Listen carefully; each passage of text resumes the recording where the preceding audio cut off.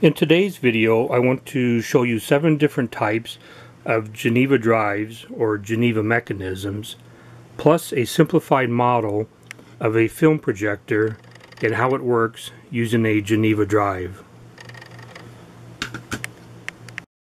This is the most common type of Geneva drive, and this one has 6 slots, but can also be made with a different number of slots depending on how many degrees you want it to rotate. The rotating drive wheel has a pin that slides through a slot and advances it one step at a time. The drive wheel also has a raised disc that locks the driven wheel into position between steps. So it holds the driven wheel in place until the next rotation. And these are mostly used in older film projectors and mechanical watches. They're also used in manufacturing for indexing tables.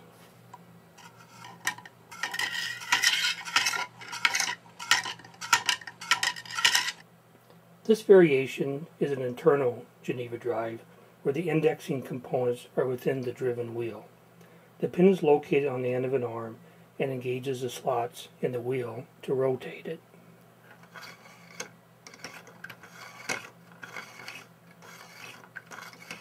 On the other end of the arm is a semicircle that locks the wheel between indexes.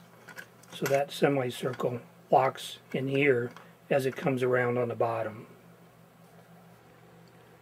And you can see that a little bit better here where it locks in so that the driven wheel can't rotate while it's locked in place.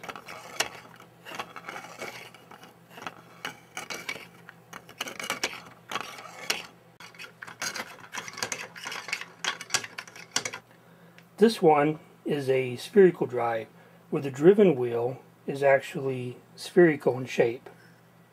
And not only indexes, but it transfers the motion at a right angle. So the driving wheel is this shaft, and then the driven wheel is at a right angle to this shaft.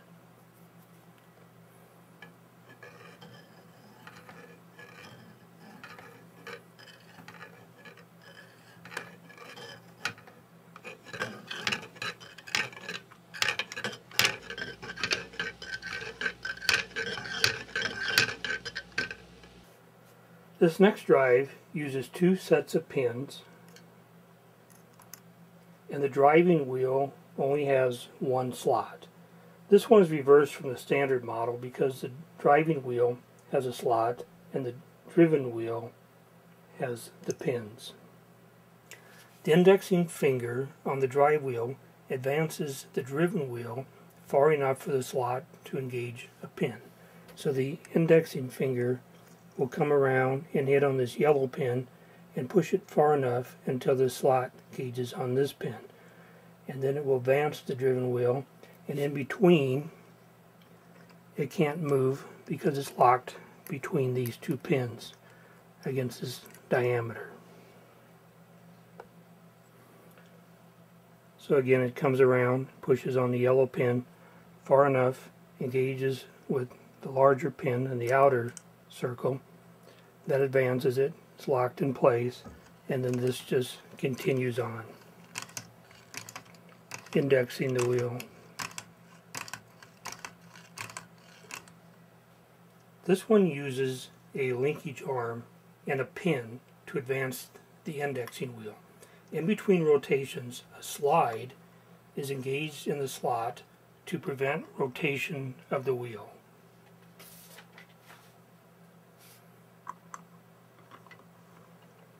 So this linkage arm with this pin on the end comes up and engages each slot and rotates the wheel.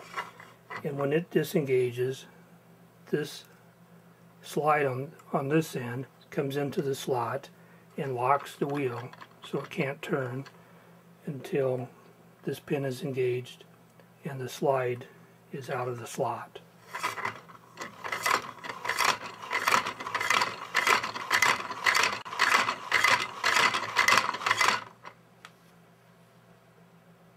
And here's a little better angle so you can see this pin engaging with the slot. So this one has slots and this raised edge on the driving wheel. And as this comes around, it hits on the pin and starts turning this star here, this 4-star with the pins in it, until the pins go through this slot. And then the slot continues pushing on the pins, top and bottom, turning this. And in between, the 4 pins are locked on this outer ring, preventing this from turning between indexes.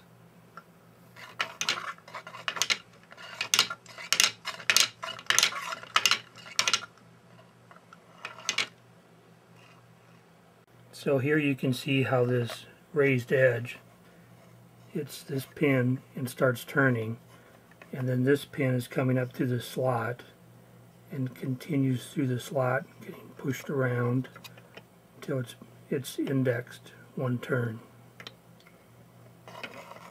And you can see on the bottom as it comes around, and that pin goes through the slot on the bottom side of the wheel. And this one is called a rapid acting drive. You can see how much faster it indexes this wheel. It rotates it pretty quickly.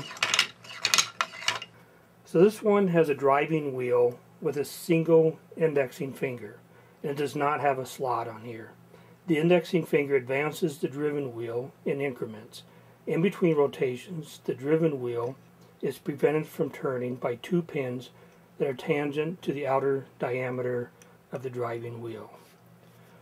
So as I rotate this around, the indexing finger hits a pin.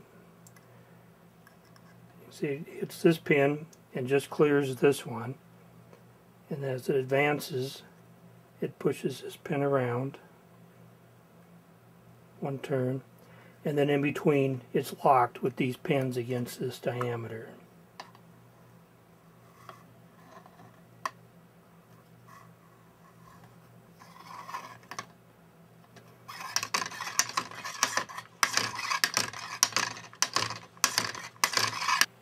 This is a very simplified model of a film projector to demonstrate how a Geneva drive advances the film. A crank or motor would be rotated continuously and at a constant speed to advance the film. The film is pulled through the projector with the sprocket wheel, and there's teeth on the sprocket wheel that engage in these square cutouts in the film, and they pull it through.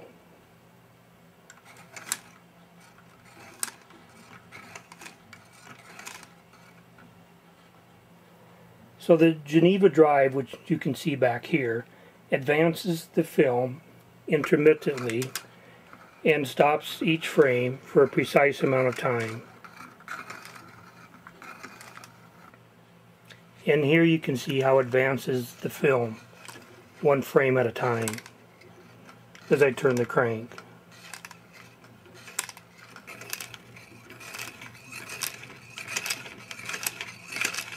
In an actual film projector, the Geneva drive would be much smaller for speed, but I've made it larger so you can see how it functions. This is an actual silent film projector, and this particular one is a Powers cameragraph from the early 1900s. And the Geneva drive would be in here, and it's in this housing which is full of oil, so that would be constantly lubricated to reduce friction.